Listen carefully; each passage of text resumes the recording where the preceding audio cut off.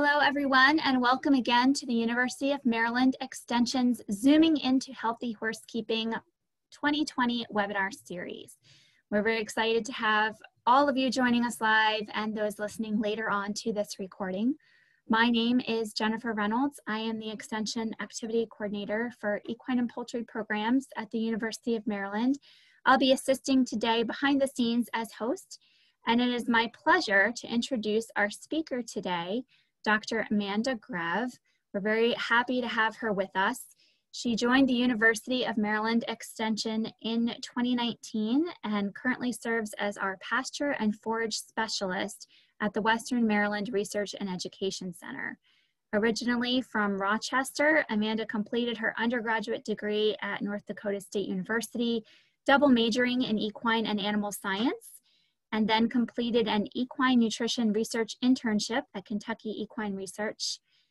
And Amanda has received both her master's and PhD in animal science at the University of Minnesota, where her research focused on the interaction between animal nutrition, forages, and pasture management. It is National Forages Week, so no better time than to have her come and present to us, Taking Out the Guesswork, Forage Selection for Horse Pastures.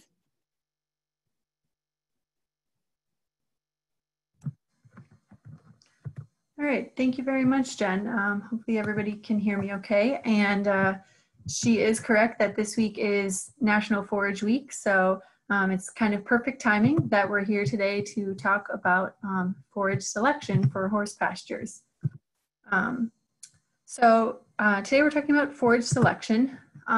We're not here to talk about pasture management today, but I did want to mention one small detail about pasture management in the beginning of this presentation, only from the standpoint that if pastures are being overgrazed or not well managed, and you have something like what you see in the photo here on your screen, or like this, even though it looks like there is forage or grass covering those entire fields, the inevitable thing that will happen from those fields if they continue to be overgrazed is something like you see in these photos.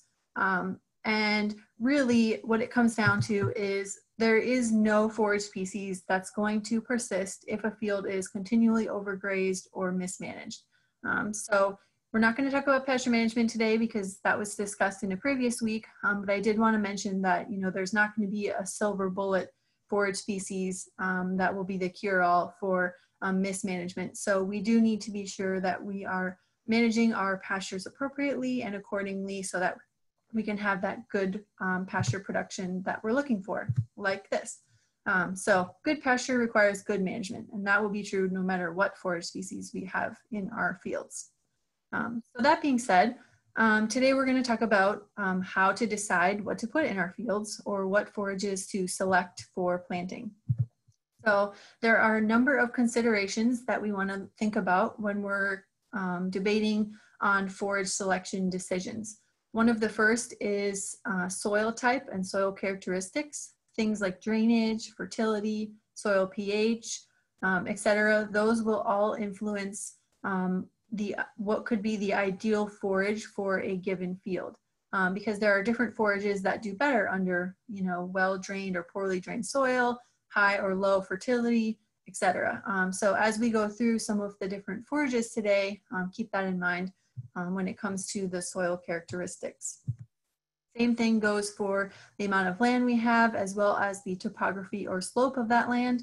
There are forages that will do better in kind of low-lying, maybe wetter areas, forages that will be a little bit hardier or more persistent on kind of some of our steeper slope areas. Another important consideration is the intended use for that field or that pasture. Of course, if it's a hay field versus a pasture field, that makes a big difference. We'll talk about some permanent forage options for perennial forages versus temporary or annual forages. The time of year that we're looking to be grazing or using that field, the length of the grazing season, and the management system that we use all play a role in considering our optimum forage species to use.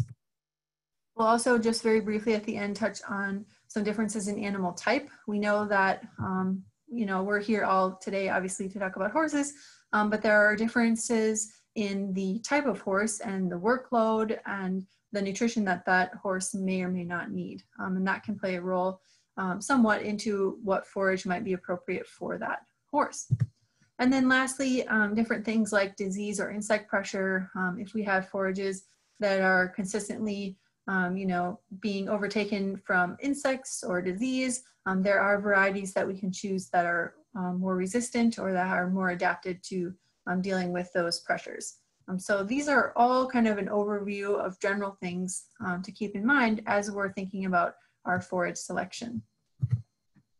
So the first thing to consider is different types of forages.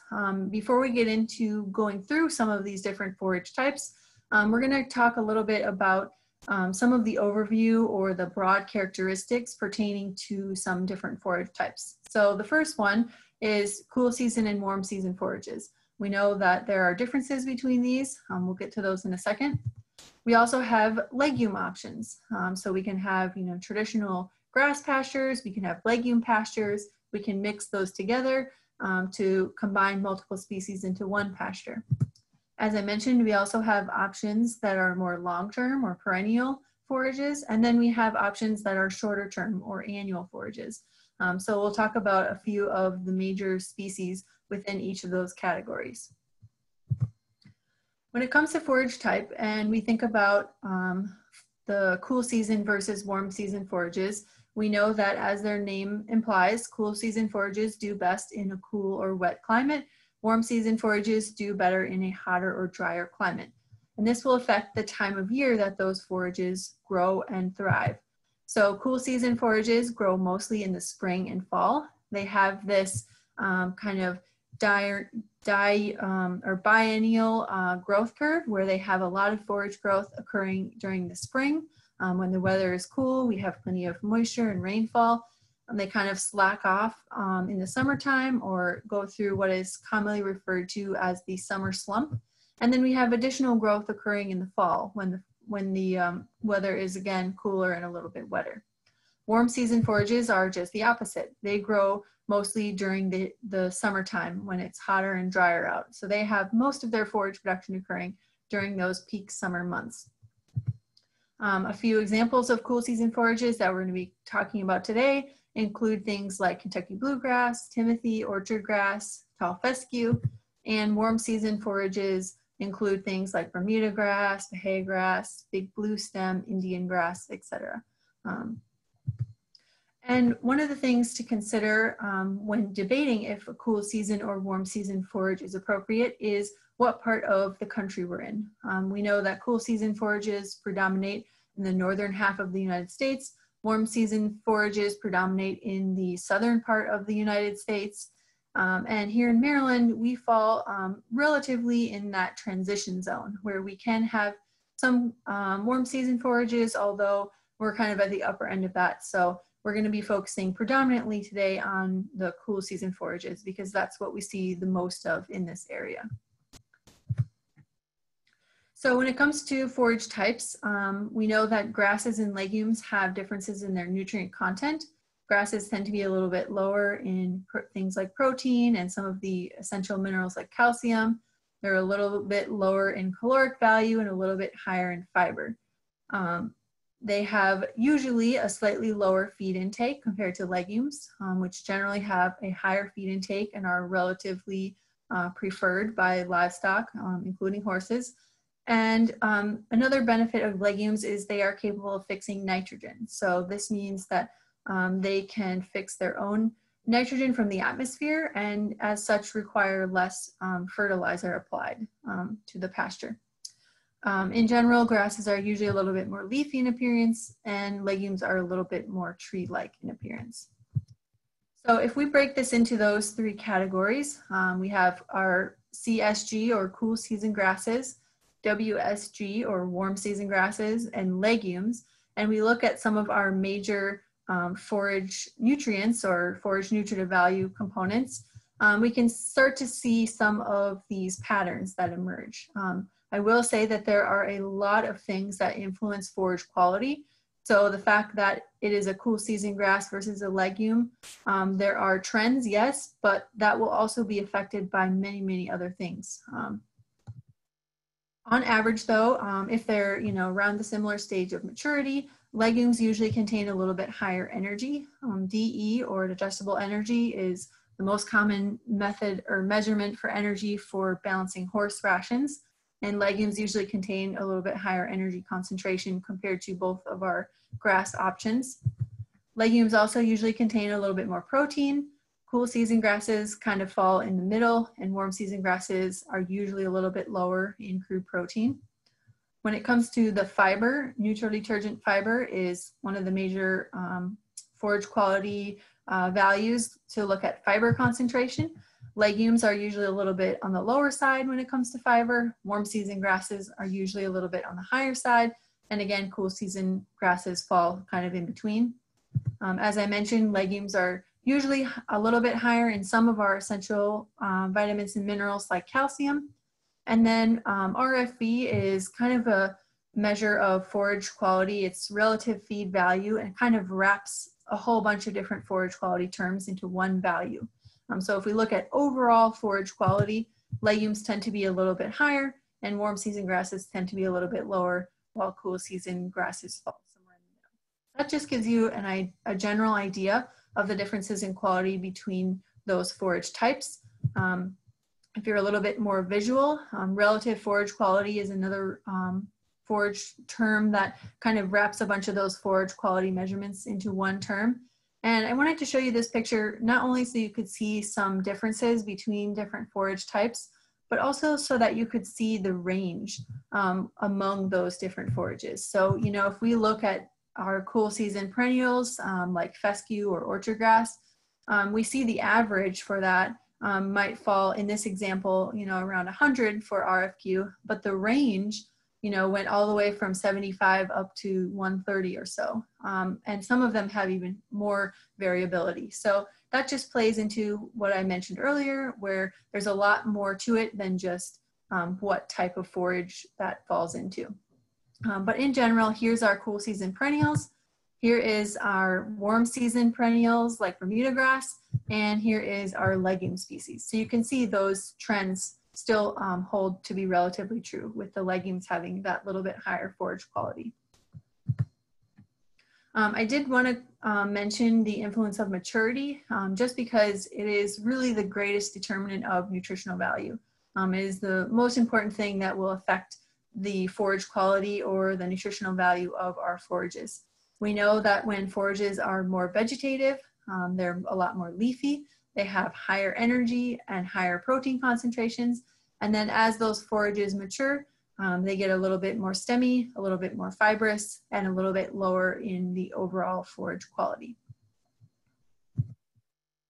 So when it comes to growth characteristics, there are also kind of two main classes or divisions within forage types. So we can have forages that act as a bunch grass, which grow in a tufted growth habit, like what you see in the bottom left corner. You can see that that is growing in a thick clump or a bunch, versus something like a sod forming grass, which has a lateral growth habit. The key difference among these two types is that bunch grasses don't always spread into bare spots. So that grass is going to continue to grow in that clump, versus a sod forming grass can start to spread and fill in some of those bare areas. They do this through usually one of two means, either a rhizome, which travels below the soil surface, or a stolon, which travels above the soil surface. The other thing with sod forming grasses is they can typically tolerate a little bit closer grazing, because they have the ability to spread via those rhizomes or stolons. They can tolerate a little bit of that extra grazing pressure, usually a little bit better than some of our bunch grasses. On the flip side, bunch grasses typically are a little bit higher yielding. They grow taller, higher, more bushy and big, so they usually have a little bit higher yields than our sod forming grasses. So as we go through the different forage types today, we will see the difference in some of them being a bunch grass and some of them being a sod forming grass. There are a few that kind of fall in the middle, which is what the photo in the center in the bottom is indicating, where they're technically a bunch grass, but they do have some capability to spread. So we'll make a note of that as well. All right, so the first ones we're going to go through are the most common of our cool season perennial forages. So we're starting off with orchard grass, which is a bunch grass. And for each of these forages, as we go through them, what I did was wrote out a few of the pros and cons for that particular forage. So for orchard grass, you know, we know that this is a very productive forage. It's very palatable, readily grazed, or usually consumed in hay also. It has good regrowth as long as it has good soil fertility and good enough moisture to continue to grow. It is compatible with legumes, so it's often grown in a mixture. Usually you'll see like an alfalfa orchard grass mix, and it is relatively easy and quick to establish. Some of the cons for orchard grass are it's a little bit more sensitive to cutting height. So it is a bunch grass, which means that it stores a lot of its energy in the bottom few inches of the stem or the tillers. So if it is continually cut or grazed down to too low of a height, we're depleting a lot of those energy reserves that are stored in that stem base. And that, you know, over time will result in less persistence or less survivability if that plant continues to be either harvested or grazed too low down to the ground. So that's why when it comes to grazing management, it can be a really important thing when we're thinking about forage selection and the longevity of our forage stand. Orchard grass is also a little bit more sensitive to soil fertility. So it doesn't grow as well if we have less fertile soils or lower pH or more acidic soils. There are a few diseases that it is sensitive to. So in general, orchard grass can be a really productive, really good quality forage, but it does require better management. It can't be kind of used and abused like maybe some of our other forages that we'll see in a minute. So one thing that I did to try to make these forages a little bit more memorable, at least for our usual cool season perennials, is I came up with a sort of nickname for these forages based on their different characteristics. And for orchard grass, we have the class favorite. It's very well liked, it's very widely used, you know, and it's just kind of the favorite of the bunch in general. The next cool season perennial that we're going to talk about is tall fescue. So tall fescue is also a bunch grass. You can see in that top photo how it's growing in a really thick clump or bunch. However, tall fescue does have some ability to spread via rhizomes underneath the soil surface. The pros of tall fescue are that it is very deep-rooted and long-lived. It's very hardy and very tolerant of traffic and close grazing. So it is one of the ones that can handle a little bit more grazing pressure or hoof traffic compared to something like an orchard grass would. It is adapted to a range of soil and climate conditions, so it can tolerate a little bit more acidic soils or a little bit poor fertility soils. It is high yielding and does have you know, a good season-long yield distribution, and it does work really well for stockpiling forages. So if you're looking to set a few pastures aside in the, you know, early fall, late summer time frame and kind of stockpile those for later grazing, tall fescue works very, very well for that. The cons of tall fescue are it's usually less palatable. It can be a little bit tough, a little bit rougher of a forage, and it's usually not quite as high of quality. Tall fescue has, as you see in the middle photo, these very prominent veins that go down the leaf of the plant. And if you run your fingers down those, you can actually feel how it's a little bit rough to the touch, which generally makes it a little bit less palatable. I did want to mention, while we're talking about tall fescue, the different types of tall fescue, not varieties, but oh, sorry, I forgot. The nickname for tall fescue is Mr. Persistent because it is very hardy and very long-lived and can in fact be hard to kill in some circumstances. So I want to talk a little bit about the different types of tall fescue for anyone who might not be familiar with the term endophyte or novel endophyte tall fescue. Basically, there are kind of three main types or groups of tall fescue. The first is the endophyte infected or toxic endophyte tall fescue. This is kind of the old school traditional varieties, often referred to as Kentucky 31. That's kind of the old standby for a endophyte infected tall fescue. And the problem with this is that it contains an endophyte that lives inside the plant that produces toxic alkaloids. And for horses in particular, this, if they are grazing it or consuming it, will impair reproductive performance of mares. For other livestock species, there are other detrimental side effects like impaired growth, vasoconstriction of the blood vessels, poor performance, etc. In horses, this majorly, the major cause is in the poor reproductive performance. And so what they have done is they basically removed this endophyte or bred a new type of fescue that is an endophyte free. So this contains no endophyte. So this, on the plus side, has no harmful effects to the livestock that are consuming it. But on the downside, they realized that that endophyte had a mutually beneficial relationship with the plant. And so it was giving the plant a lot of that hardiness, that durability, that long-term persistence that made it so persistent. So when we took the endophyte out and we have endophyte-free fescue, what they found was a lot of times there was reduced plant vigor or reduced longevity of that stand. Those plants didn't persist quite as long. So what researchers did was developed a novel endophyte that could be put back into the fescue that wasn't the toxic one. So it's a different endophyte strain and there's no toxic alkaloids.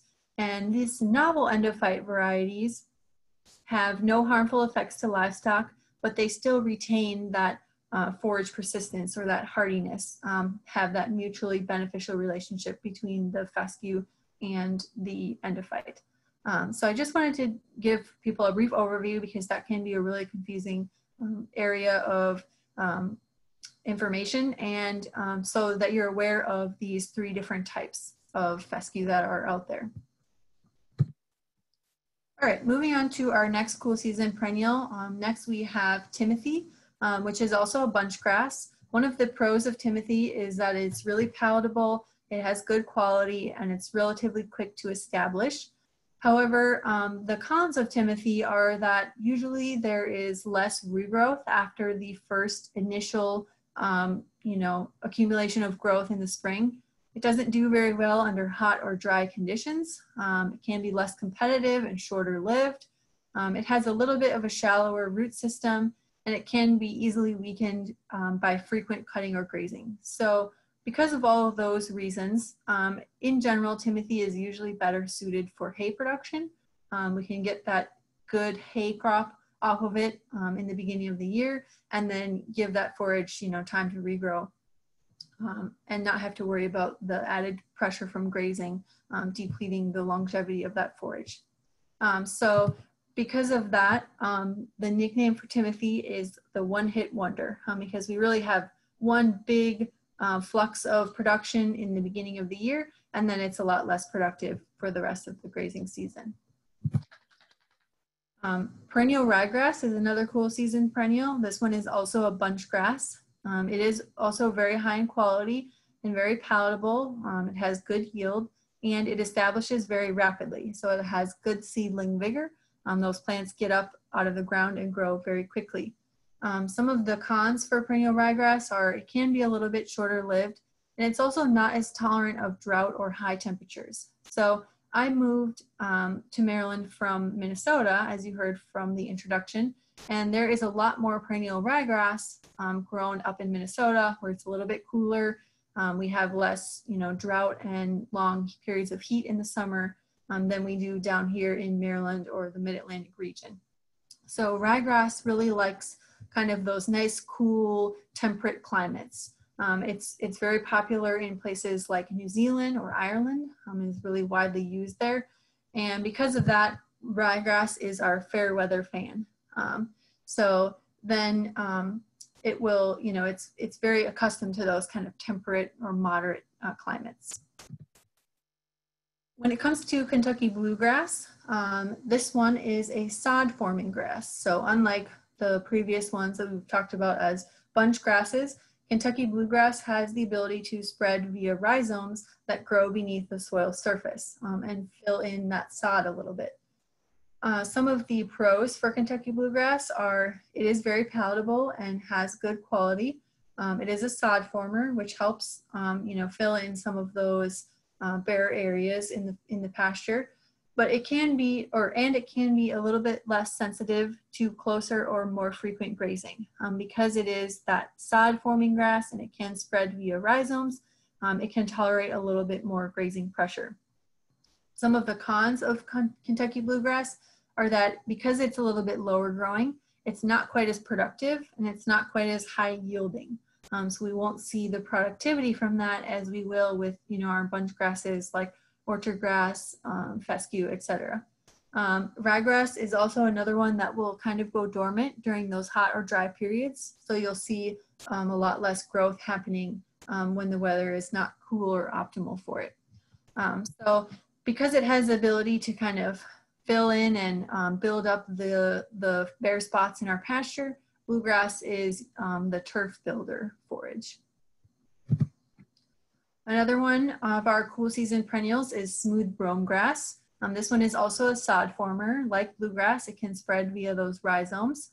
Some of the pros for smooth brome grass are that it can be good quality. It's deep rooted and relatively hardy, and it can survive periods of drought or temperature extremes. On the con side, it is really slow to establish, and it can be hard to get a good stand established.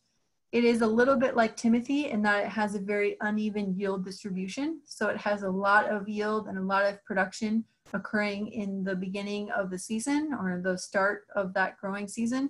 And then it has much poorer growth during those hot or dry conditions. So like Timothy, this one is usually a little bit better suited for hay, because under a grazing situation, we really want that consistent production throughout the whole grazing season rather than a large flush at the beginning and then less production during those summer months. So because it's hard to get established, but can be persistent once it is, smooth brome grass is slow and steady. Another cool season perennial that's a little bit less familiar probably is reed canary grass. This is another sod former, so again, it can spread via rhizomes. Reed canary grass can actually be a really high yielding forage, and it can be very persistent once it's established. It is drought tolerant, but it's also one of the forages that's very flood tolerant. So you'll oftentimes see reed canary grass growing along stream banks or roadside ditches if water is accumulated there for longer periods of time.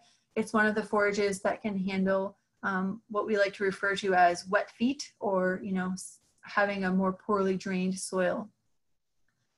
Reed canary grass is a little bit like smooth brome in that it can be more difficult to establish and is a little bit slower to get established.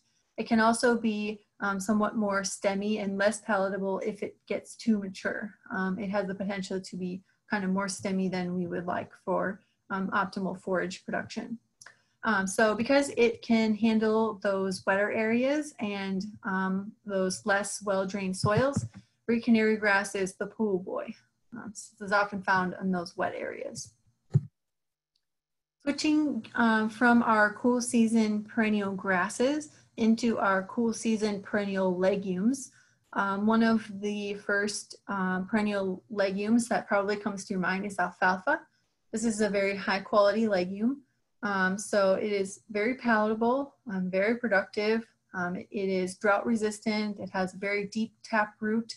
It can be long lived, and it can have good summer production. So it will continue to be a little bit more productive during the heat of the summer than some of our cool season grasses will. Alfalfa is a little bit like orchard grass in that it requires really good soil fertility. So it needs a higher soil pH. It needs well-drained soils. It can also be a little bit harder to establish or alternatively just have a higher establishment cost. Sometimes the seed for alfalfa can be relatively expensive. So it does need that, better management, kind of like orchard grass, which is why, I think the two are often paired well together or grow well together. But overall, it's one of the best forages from a quality and a production standpoint. And I didn't even have to come up with a nickname for this one. Alfalfa has long been known as the queen of forages because of that high quality and that high productivity. Another cool season perennial legume is red clover. Red clover is relatively easy to establish. It has good quality and yield and can also be very palatable forage crop. It is a little bit more tolerant of our more acidic or our more poorly drained soils than alfalfa. So if our soil fertility is not quite up to par to have alfalfa, or we're not quite as interested in alfalfa, red clover can be a good next option. It is a little bit shorter lived than alfalfa. Generally, the stand life is limited to 2 to 3 years. One of the other pros for red clover and also white clover, which we'll get to in a second, is that they do very well under frost seeding situations. So even though the lifespan is a little bit shorter, we can go in those late winter, very early spring months and frost seed some clover into our existing stands. And it is one of the forages that does well or has good establishment success with frost seeding. So that can be a way to get it reestablished and lengthen that stand life. Because red clover is kind of, the one step down, I guess, but good in many ways from alfalfa, and it also happens to be red. It is the red-headed stepchild of the family. Next we have white clover.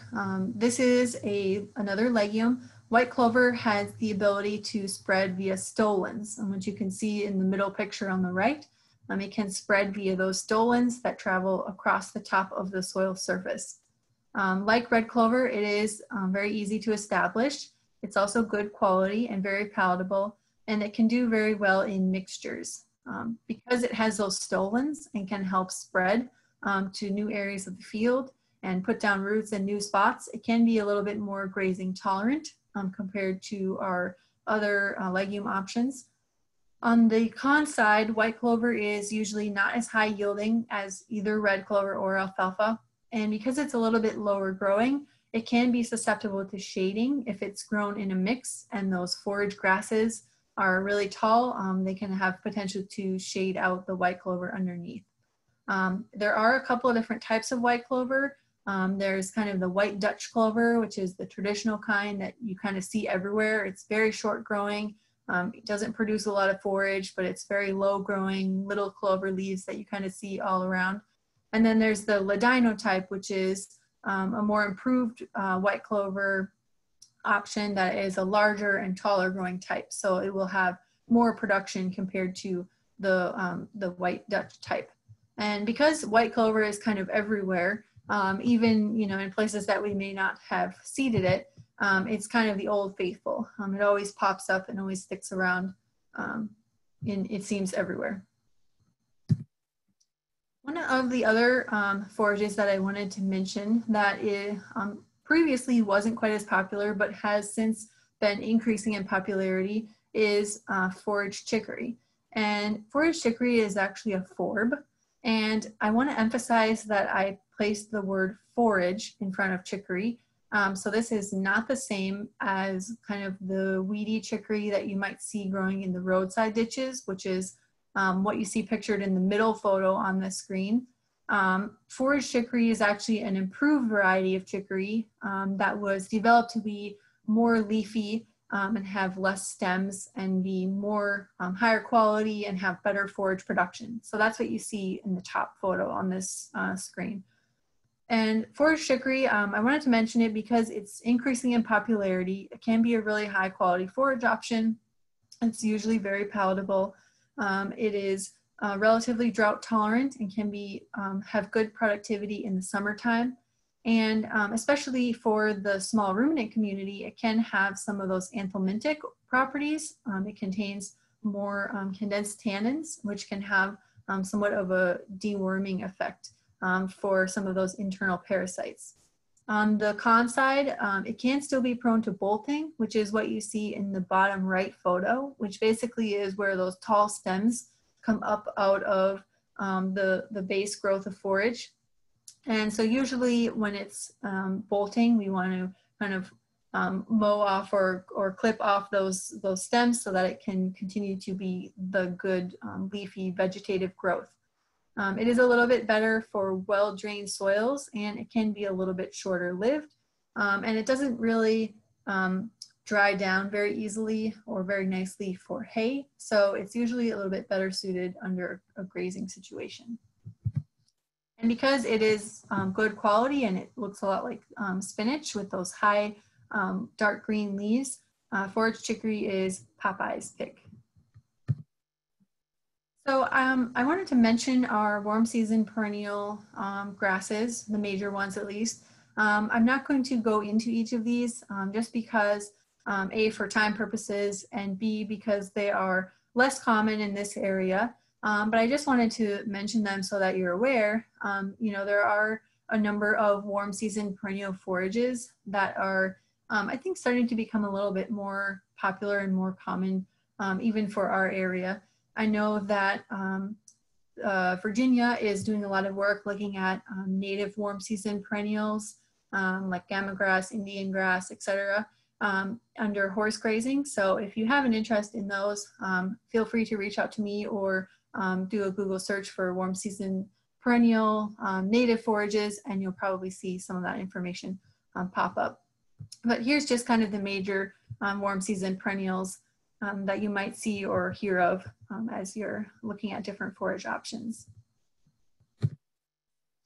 I did want to go over a little bit of the difference between perennial forages, which is what we have been talking about, and annual forages, which are the ones that need to be replanted every year. So it's a lot like some of the flowers or garden plants that you may grow, where perennials will continue to grow back year after year, and annuals will need to be replanted. Because they are kind of that long-term forage type, perennials tend to be a little bit slower to establish and are a little bit slower growing. Our annuals are quick to establish and are a little bit faster growing usually. And then you can see a few examples of each. The perennials, like what we've already talked about, Kentucky bluegrass, orchard grass, timothy, fescue. And some of the annuals include things like annual ryegrass, our cereal grains like wheat or oat or triticale. There are warm season annuals like Sudan grass and millet. And annuals traditionally have been used a lot for double cropping, whereas perennials were used more for permanent pasture. But I wanted to mention the annuals, A, so you're familiar with them, and B, because there are a lot of instances where annual forages might be a useful addition to some of our perennial forages for a variety of different reasons. And what I mean by that are, we're going to go over kind of a few scenarios where annual forages might be useful or beneficial to kind of fit into our system. One is extending the grazing season a little bit earlier or later into the spring or later into the fall. So what you see on the screen now is your traditional cool season perennials: bluegrass, orchard grass, fescue, the grasses, and clover, white or ladino, red, and alfalfa. And you can see the growth curves for those different forages. And you can also see, you know, that little bit of increased summer production from those legume clovers and alfalfa compared to our cool season grasses. If we add on top of this some of our cool season annuals, we can see things like annual ryegrass or some of our small grains can start growing a little bit earlier in the spring and will grow a little bit later into the fall.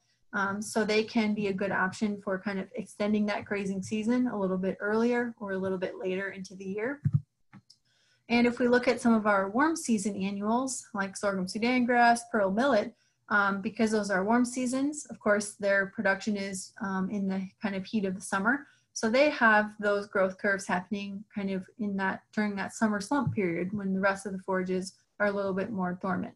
So, you know, if we create a pasture system where we can kind of layer all of these different things together, and we might get something a little bit more like this, where we have our cool seasons, kind of in that spring, fall growth curve, cool season annuals, kind of extending those ends a little bit, and warm season annuals filling in that middle summer slump period. So the goal would be to try to level out the production of forage throughout the entire season, rather having that, you know, biannual growth fluctuation. Another use of annual forages is if we need replacement pasture or a quick fix when there's been like an emergency grazing situation. And what I mean for or by emergency grazing situations would be something like winter killed forage, which I realize is a little bit less common here in Maryland than it was for me up in Minnesota. But also circumstances like flooding. If flooding has come in and killed our existing pasture, drought has come in and killed our existing pasture, annual forages, because they are quick to establish and fast growing, we can use these to kind of provide a replacement pasture for these types of situations. They can also be really useful when it comes to pasture renovation. So pasture can require renovation for a number of different reasons. You know, we can have our overgrazed pasture that we're looking to do some renovation on. We can have a neglected field that we may have decided to start using again, or just acquired a new field that's been neglected that needs a little bit of renovation, or even things like uncooperative weather. You know, a couple of years ago, we had a really wet fall season, and a lot of people had a lot of damage to their pasture from the water and the mud and you know, the mess that made. So under some circumstances, we may need a little bit of pasture renovation, and this might be a time to, you know, plant and grow, you know, one or a couple of cycles of annual forages to kind of provide some growth while we're looking to transition back to a perennial species or a perennial pasture, or to help with things like alleviating some soil compaction, or getting weeds under control if we have a lot of weed pressure from a buildup of weed seeds in the seed bank. So different things like that just might be something to consider, you know, if you're interested in looking into some of the annual forage options. So I'm not going to go into all of the annuals because there are a lot of them, but I wanted to cover a few that would be probably more commonly used for horses in particular. The first is annual or Italian ryegrass. This is very similar to the perennial ryegrass that we talked about before, but instead of, you know, being a perennial forage, this is the annual version of that. So like the perennial one, it is very palatable and high in quality. It's easy to establish, and it has very good seedling vigor and good growth or rapid growth. It can provide fall and early spring forage. So if you were to plant this in the fall, you can get fall growth or fall grazing from that forage, and then it can overwinter and provide additional forage that following spring. It can also be interseeded to kind of help, you know, fill in some areas if need be, if we need a temporary or a quick fix. One of the things to be aware of with annual or Italian ryegrass is that it can be a little bit overly competitive in mixtures. So we have to be careful not to let it take over too much.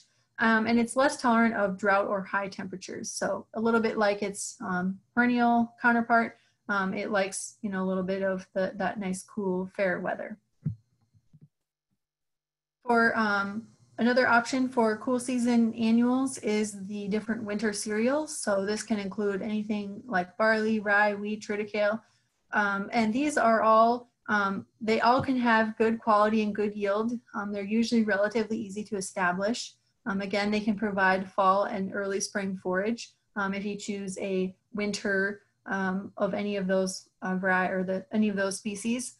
And then these, you know, they're traditionally, we think of the winter cereals as being harvested for grain, like what you might see in the bottom left picture.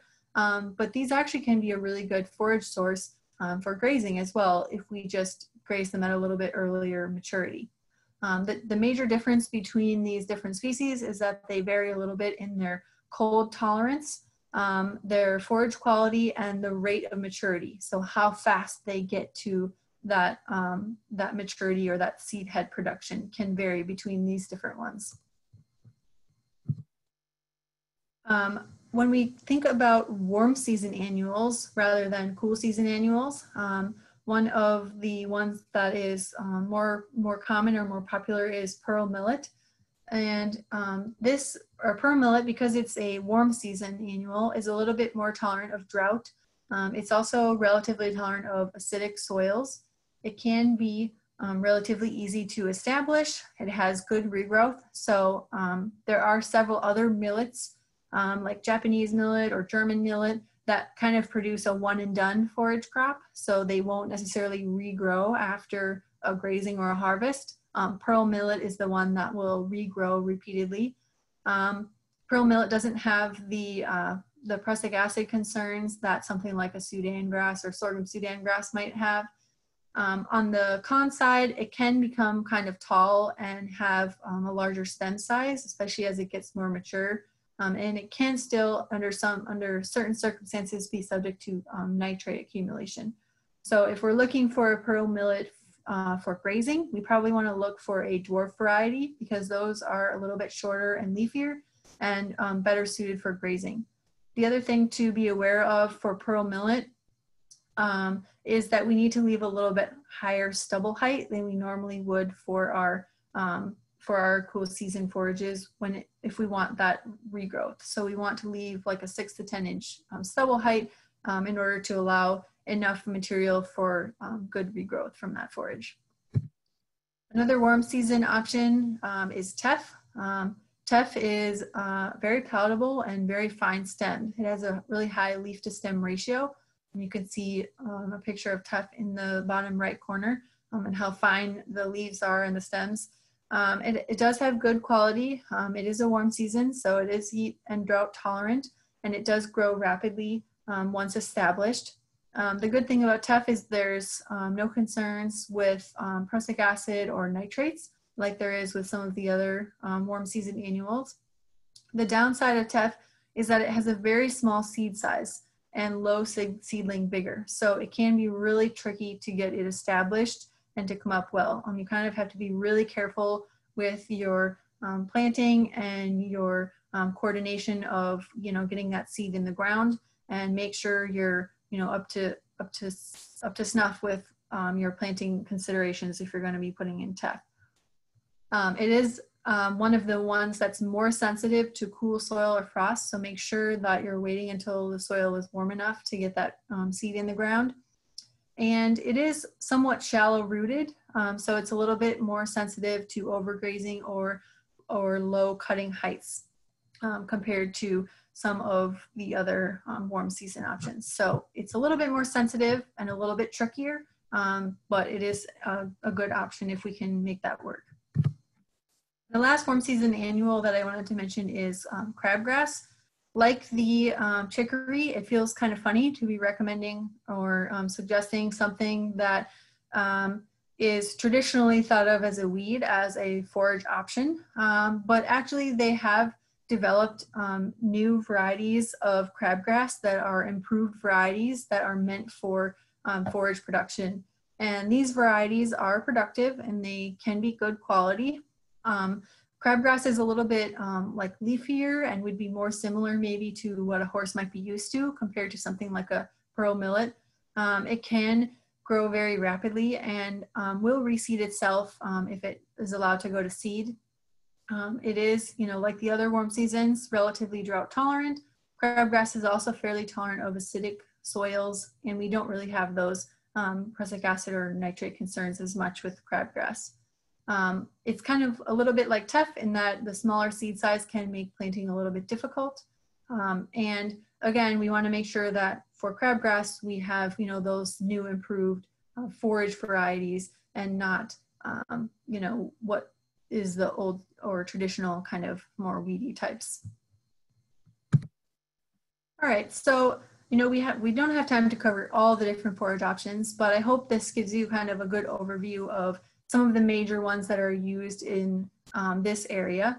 Again, the important thing when we're trying to decide which of these to use is to match those plants that we have as options to our soil and our site characteristics. So, you know, we mentioned some of this earlier, but consider your soil type, your drainage, the moisture of your soil, the soil fertility, the pH, the topography, etc. And the reason for this is because, as we saw as we were going through some of these, there are differences in the ability of those species to thrive or do well under different types of soil or different growing conditions. So this table is just kind of an overview or you know, a broad snapshot of this concept. So the left column is different levels of drainage. So VPD is very poorly drained, PD poorly drained, SPD is somewhat poorly drained, and MWD is moderately well drained. Fertility, you know, is medium to high or medium or high, different levels of soil pH, and then our species. So you can see, you know, if we have very poorly drained soils, something like a Timothy or a smooth brome grass is not going to do as well under those conditions. If we have really acidic soil, you know, we're not really going to be able to get our orchard grass or our ryegrass to do as well under that soil type. So it's really important to think about these different things when we're making our forage selection decisions. This first table is just an overview of all of the grasses. This second table is the same exact thing, but for some of our legumes. So again, be thinking about, you know, the different things like drainage and fertility when we're making decisions. Alfalfa is not going to do well if, you know, it's not in a well-drained soil and it doesn't have that fertility and that high soil pH that it needs. So just be aware of that when you're thinking about for your forage selection decisions. So once we have matched our plants to kind of the soil and the site, we also need to match them to our intended use. So, you know, we talked about some of the forages that are better or worse for hay versus pasture. We talked about, you know, some that are better or worse for permanent or long-term pasture versus like an annual for a temporary forage. Time of year, of course, cool versus warm season, and management systems, some that are a little bit more or less tolerant of grazing pressure, especially. So think about your intention and your management system when you're choosing some of these different forages.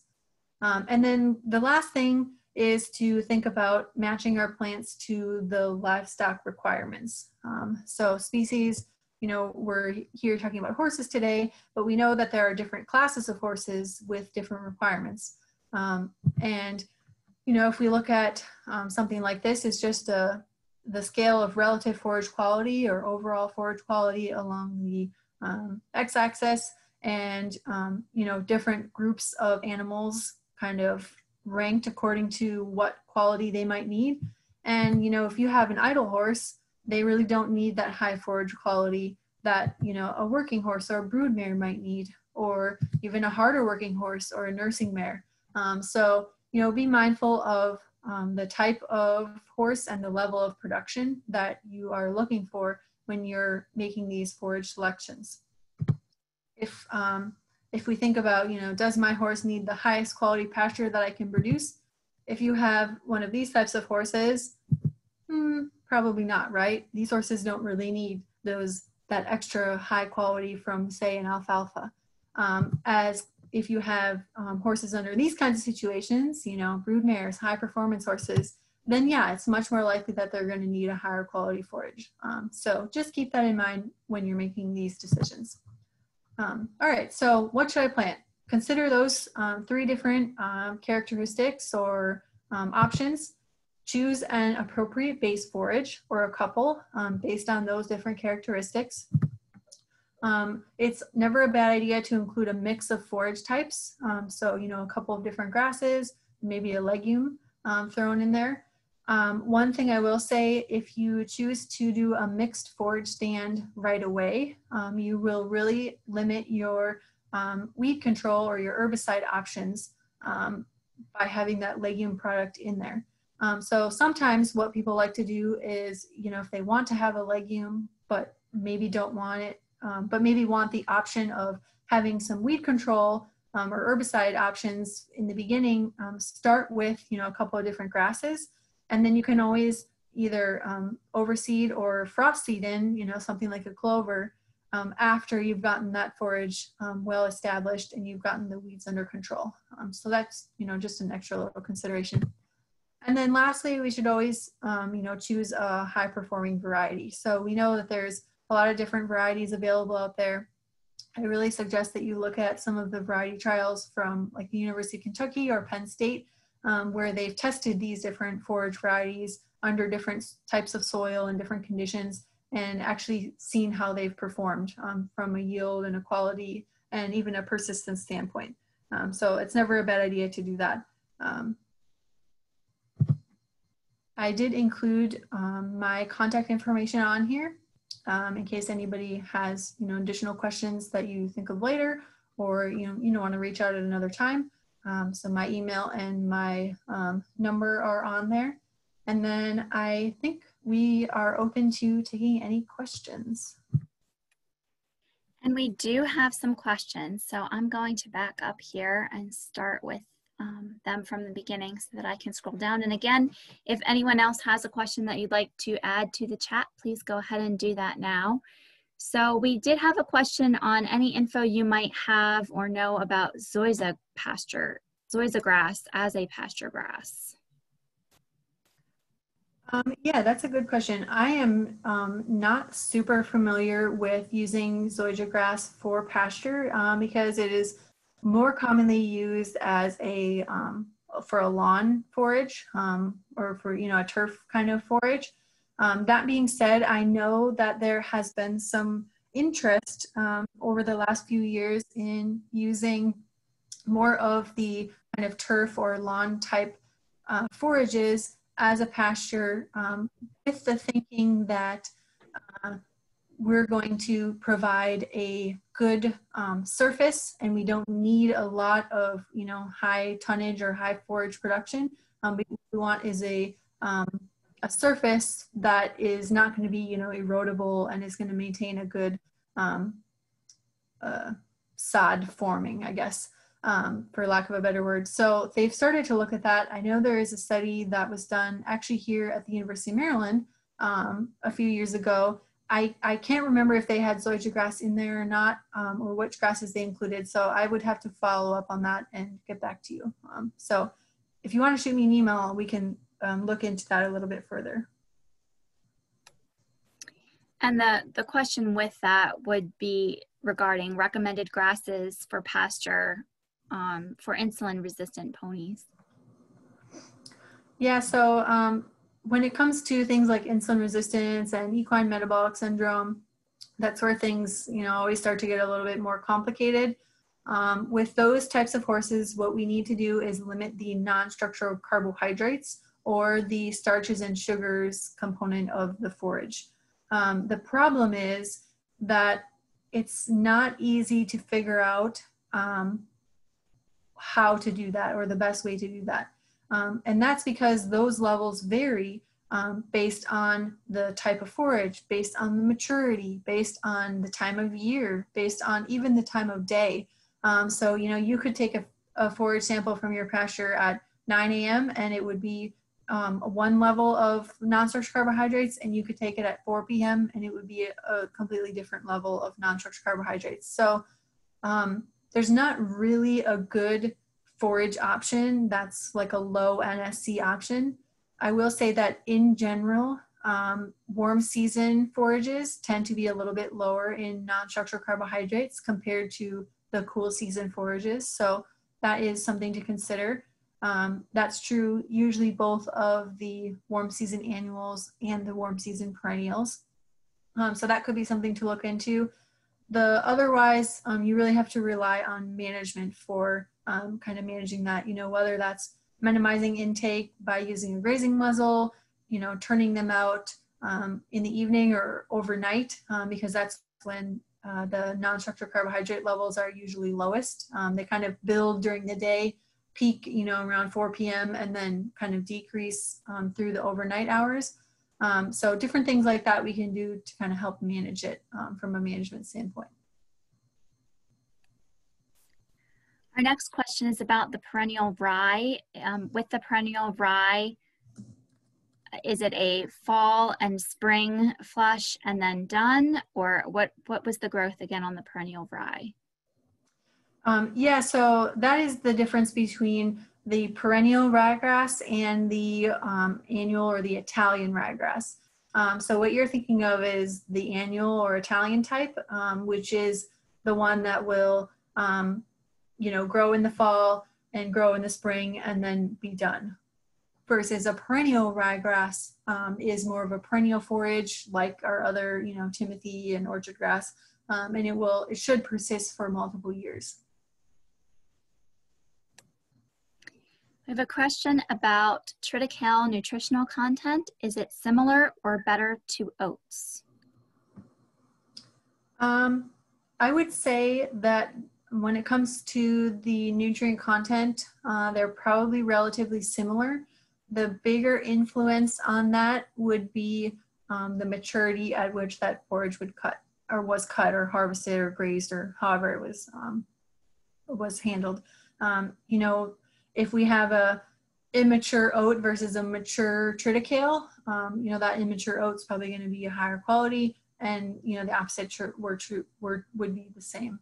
If we have an immature triticale and a higher maturity oat, it would be the opposite. So I think that plays more of a role in the quality than just which species that we use. We can get good quality forage from either of those. Our next question is about the nitrate toxicity you had mentioned with some species, and what effect, how are horses affected by that? Yeah, so nitrate toxicity is more common in ruminants than it is in horses, but it can still, there can still be some toxicity issues for horses. Basically, what happens is the nitrate is converted to nitrite, and there are some forages that can accumulate higher levels of nitrates. The most common ones are things like the Sudan grass, sorghum Sudan grass, Johnson grass, and when they accumulate, too high of a level of nitrates, that is when you start to see those toxicity issues. So the nitrate is converted to nitrite in the GI tract of the horse, and that nitrite is absorbed into the blood, and it can cause damage to the hemoglobin, which is what allows the red blood cells to carry oxygen, and basically prevents them from carrying oxygen. So that's kind of, I guess, the overarching background behind the nitrate toxicity. Let me know if that answered your question or if you need more information on a certain part of it. And the last question that we have in the chat right now is about sourcing seed. How do we, the collective we, get local shops to carry seed? I found that they are pushing pasture blends. All of us that are trying to make better pastures know that blends are crap. Blends are not always the highest quality. Yeah, so that can be really challenging because depending on the person, some people want to make their own mix, and some people, want to purchase something that's already mixed so they don't have to worry about figuring out the different calculations that go behind mixing different seeding rates and different seed sizes and everything together. So they try to make it easy for you or us, but it might not necessarily always correspond to the same thing that we want. So what I suggest is working through, less through, I don't want to say generic, but a more commonplace like southern states, and more through like an actual seed dealer. They usually have a little bit more flexibility, a mill or a seed dealer or someplace like that usually has a little bit more flexibility when it comes to getting individual things purchased and not having a limited selection of blends or mixed products. That's, I guess, my best advice for that.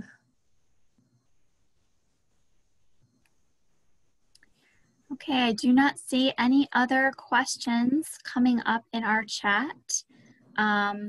There's just a follow-up to that about getting a list of suggested seed dealers or sources. And yeah, sure. Amy, I can send you a list of dealers. That's no problem. And we can certainly add a link with that information to the description on this video when we post it online too, so that it will be available for anyone listening later. Yep, that sounds good. So if there are no other questions, we will wrap up for the day. We hope that you've gotten some valuable information. We're able to get your questions answered. Again, we will include information in the description of the webinar when it's posted, and you're welcome to always contact us with questions you might have specific to your situation, and we'll make sure they get forwarded to someone that can help you. Remember to follow our Facebook page, Equine Studies at the University of Maryland. We do try to include all of our upcoming events, activities, and information that we have to share on that page through social media. Our web page also has a lot of resources. When you get to that home page and look under the resources tab, you'll find a lot of both print as well as video resources for helping you plan and manage pastures and planting, as well as some other topics regarding our horse keeping.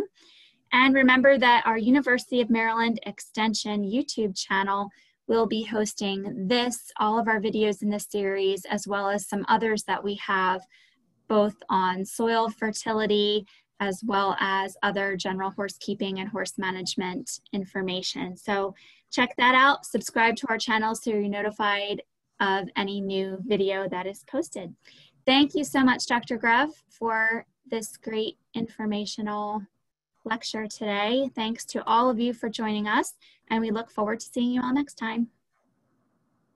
Thanks, everyone. Happy National Forage Week.